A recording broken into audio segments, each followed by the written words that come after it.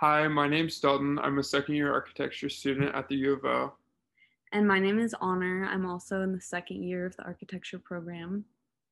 And we started this project after learning about how building design is becoming more attuned to when users are actually needing energy instead of just leaving them on all the time, which is much less sustainable.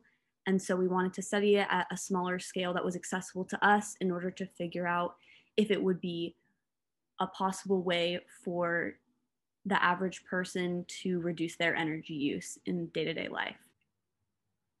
Our specific questions regarding our research are how much energy can be conserved by actively unplugging devices, and how much money will this save tenants on their energy bills. We hypothesize that unplugging appliances while not in use will decrease energy usage and energy bills by at least 25%.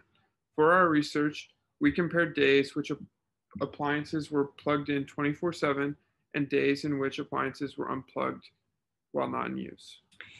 This study was conducted at a very small scale and over a short period of time. So the result that we found of saving about 50 cents per month might not seem worth it for the effort of unplugging devices every day throughout the day.